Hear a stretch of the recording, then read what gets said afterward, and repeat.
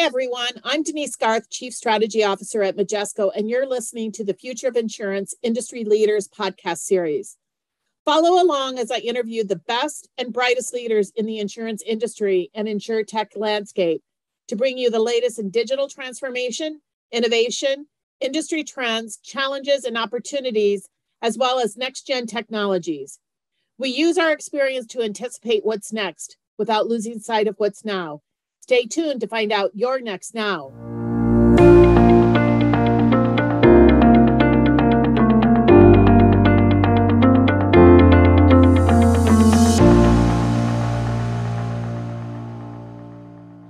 Welcome, everybody, to today's podcast in our Future of Insurance Industry Leaders here at Majesco. And I'm absolutely thrilled to have Stacy Shaw, the CIO at MMG Insurance, joining me today. MMG has been a customer of Majesco for quite some time, and Stacy and I have been known to have some real fun having conversations around interesting ideas, and has been a great advocate in looking at where the industry is going. So Stacy, welcome. Thank you, Denise. Great to be here. So why don't you give a little background on yourself, Stacy, also MMG, and our partnership and what you guys are doing over there? Absolutely. So I've been CIO here at MMG Insurance for 24 years in multiple different technology positions. We are headquartered in northern Maine and do business in 5 states. We're about a 45% personal lines to commercial lines mix of products. We've been working with Majesco for several years now, and at this point have implemented the Majesco suite, billing, policy, and claims. We've also implemented their EDW product, as well as are live with Digital First. I had the opportunity and the pleasure to be there in Maine with you guys a few years ago. Both Ed and I did, speaking with your board, kind of talking about where the industry is heading. By the way, beautiful, beautiful area. For anybody who hasn't been there, it's absolutely stunning. But as you kind of look back at that conversation we had with your leadership team and the board, and where the industry is today, and where you guys are in your transformation, what stands out that influenced your plans and approach? And what do you see different? And where do you guys kind of see you going? I still remember that meeting, Denise, and you and Ed coming up here. It was a great meeting, great chance to visit with both of you. And that was a long time ago. So it was. A lot's happened since then. It has. And it's a great question to really think about. A couple of things that jump to my mind are going in eyes wide open with some of these core business transformation initiatives is so important. So understanding what you're getting into is vital. We had multiple conversations with different peers in our industry, and certainly industry analysts were very helpful as well. And then aligning with some key vendors and analysts that share your values was very important to ongoing success. Majesco certainly is one of those key vendors that we're working with right now. The conversations in these programs are tough. They're lose sleep kind of tough. They're lose your hair kind of tough. The relationships that you develop are just foundational to moving through those difficult conversations and arriving at positive outcomes. So those are just a couple of things that jump to my mind that we've learned as we've been going on this journey as foundational things that we need to continue to focus on as we continue to work through our program. Yeah, and I think one of the things I remember from that conversation is that the pace of change and the breadth and depth of change within the industry, I think everybody kind of knew it, but I think in some of the conversations we had, it really began to really resonate differently, particularly with some of your board. Your leadership team lives it day in and day out, but I think some of your board really kind of took a step back and said, wow, this is much bigger than what maybe we all thought. It's kind of like seeing all the pieces and parts come together. And I think that with that, it's those partnerships and those relationships are really crucial, because with so much change in the industry, can't do it all yourself. You kind of have those relationships to kind of keep focused on that and figure out how does that apply to your own business. Would you agree, Stacy? Oh, totally agree. There are so many specialties and complexities in programs like this. And so having vendors that you can work with and trust as true partners, and then those analysts and other business partners you may have, the relationships and the trust that you develop with those relationships is just vital, because there's so many twists and turns that come along the way. that you need to count on those trusted advisors that you've developed in your network to really continue to give you good guidance and advice. So you guys have really been on that digital transformation, and you've really accomplished a lot of significant things, and you've been recognized for it in some different industry awards. Talk about your journey, where you guys started, where you are in that journey, and where you're heading. And I think one of the key things is that the journey never really ends because the industry is constantly changing. So kind of give us your perspective on that. Well, we've got a great story, Denise. At MMG, we've been a company who over the years has had the benefit of having a lot of great tech talent. So we've been that traditional carrier that has all of our own proprietary systems that were built in-house and maintained by our own staff. Policy billing, claims, document management, portal, agency management, down to salary and compensation. So all of those things we had developed and maintained in-house. We went through an exercise 8 or 9 years ago that looked at the number of capabilities we needed in the market in the next 5 years. And that analysis showed that it was going to take 15 years for us to do. Oh, wow. And so it was very apparent that we couldn't continue the model we'd been following, which up to that point had been very successful. It made us nimble. Our technology was an asset, and it allowed us to be nimble in the marketplace. So we knew we had to make some major investments to start working with some outside parties, go from a build versus buy mentality to now a buy versus build. And that's what we did. And since, Majesco has been one of those key foundational partners for us in the core insurance system arena.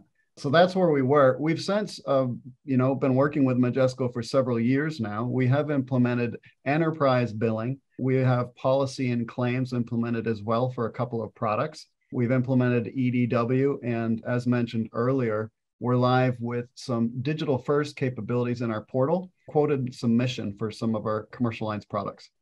So we're really excited about that. What's left in our journey is continue to migrate legacy products into the new Majesco system.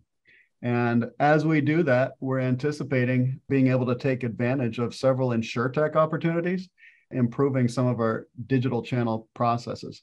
Your core transformation has really seen some tremendous operational benefits. You've heard me speak about a 2-speed strategy, operational innovation, and then there's kind of strategic innovation. And you guys have really focused, quite frankly, on both, because not only are you kind of transforming your existing, but you really have substantially changed your business model, as you talked about, so that you can take advantage of some more strategic things. And I think with that, you've begun to get recognition as an organization with the NAMIC Award in Innovation and Business Rules Excellent winner. So talk about that business and the IT transformation and how leadership and that vision was so crucial.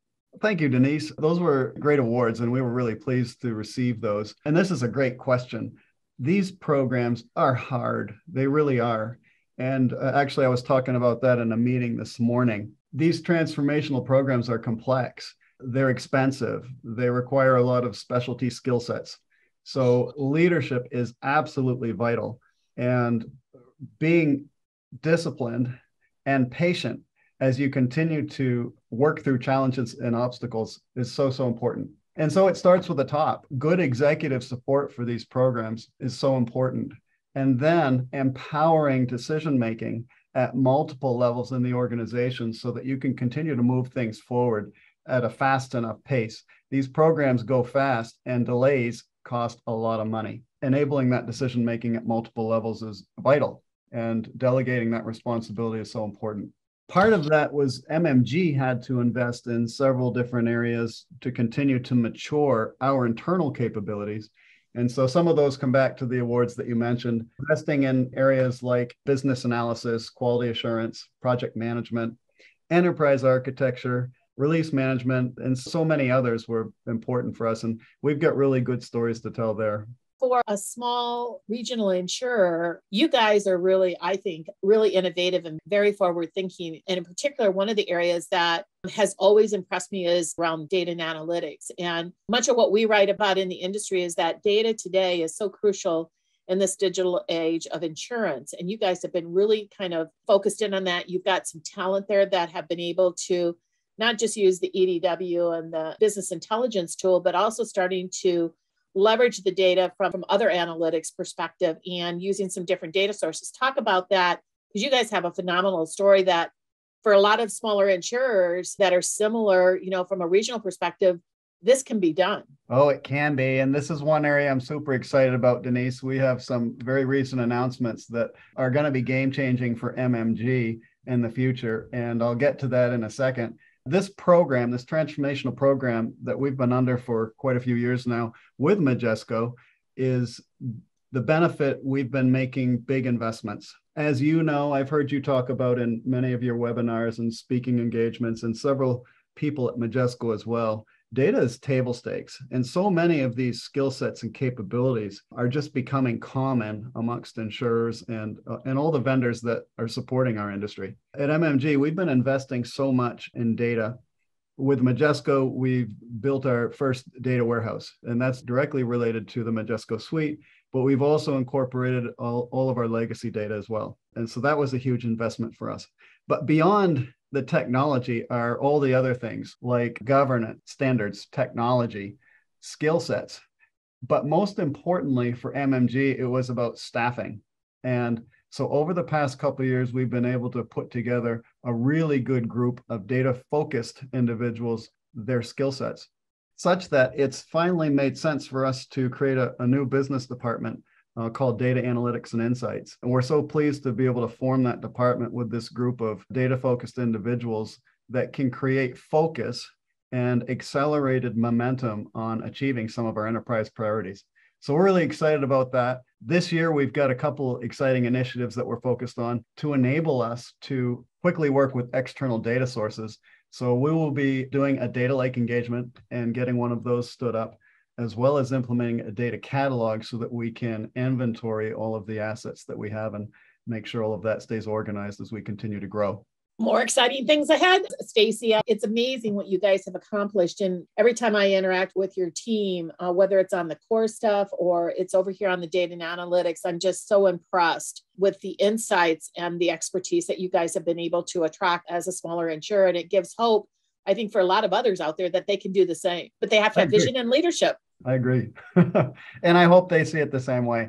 It isn't easy, but hard work, persistence, and dedication, good conversations with multiple different carriers is always helpful. Something that we are thrilled with, and I know you guys are as well, is you recently launched your new digital solution for agents. You took a much different approach than the traditional, I'm going to put in quotes, portal approach, the agent portal approach that we've seen the last 5 to 10 years. Talk about that and what's been the reaction for your agents and staff. We have a really good story here, Denise, with our portal. Like our other parts of our insurance systems, this was one of those systems that needed a new tech stack.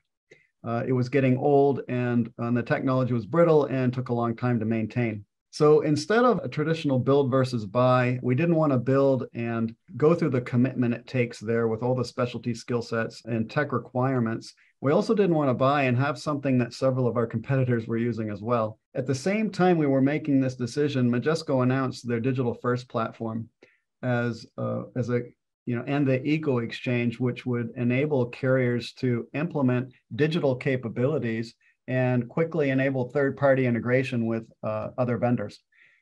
We were able to get in a beta program with Majesco on that and became a believer of the platform and the strategy, such that we were able to decide to use this digital first platform as a way to buy, to build, and worked with Majesco on building those capabilities, which right now are certainly being very successfully received in our market. And we're excited about that. So we're live in 2 states. Part of that process was to involve agency feedback right up front. And at a recent demo, in one of our agents in Virginia, a commercial lines vice president commented after the demo that it was an impressive demo and asked us if it had been designed by an agent. We were thrilled to get that kind of feedback because it's not a common scenario where carriers are deploying technology that really hit directly at what an agent needs to do their work. They've got a very complex series of workflow and they're working with multiple carriers. So So we were really pleased to get that kind of feedback, and where it appeared like we had an agent design the system, which is in most cases true because we had so much agency feedback all along the way. So we're really excited about where we are with our portal approach and that digital first platform, and looking forward to rolling out the rest of our states in actually a couple weeks. That's phenomenal feedback. You rarely get that kind of feedback with any kind of digital capability, that it was really designed with that with an outside in kind of perspective, from the user perspective rather than from the corporate perspective. That's phenomenal, Stacy. We're really excited about it, Denise. Looking forward to what else we can do with that platform. One of the things that kind of ties into, actually, both from a digital capability standpoint, but also from a core perspective, but also your data and analytics commitment that you've got going on, is this whole evolution from what I call kind of business intelligence analytics and maybe predictive to really artificial intelligence and machine learning. And they're obviously the hot topic. It's the buzzword in the industry. Yet it is one of those things that many people write that could be a game changer for a lot of organizations, but also for the industry. What do you see as tremendous opportunities there, create more value and innovation and build on what you guys have already done? Oh, aren't those hot topics for sure? So many trade articles are focusing on AI and ML right now. And Majesco's had certainly some recent announcements about those technologies and acquisitions as well. And it's such an exciting space right now. We've been in more of a core system replacement mode, where most of our resources have been going to getting new systems up and going.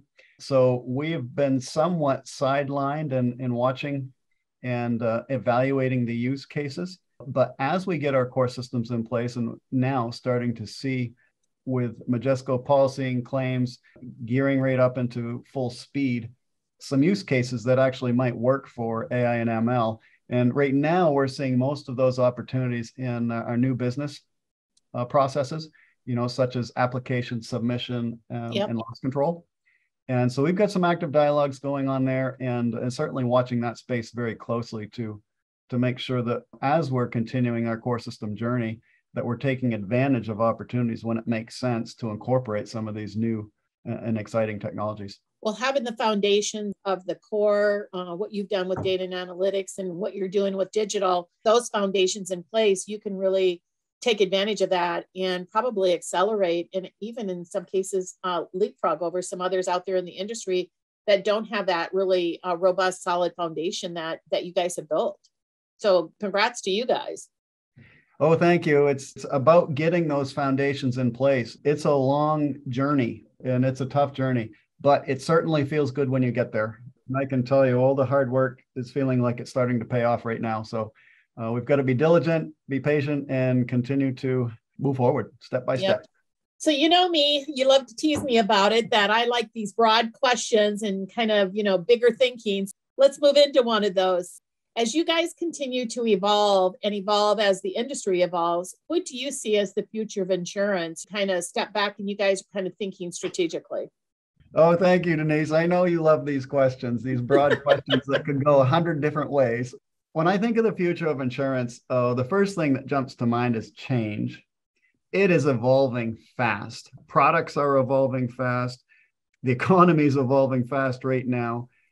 Capabilities and tech are continuing to evolve. I thought it was super interesting at a recent Majesco Product Council a couple of weeks ago, actually.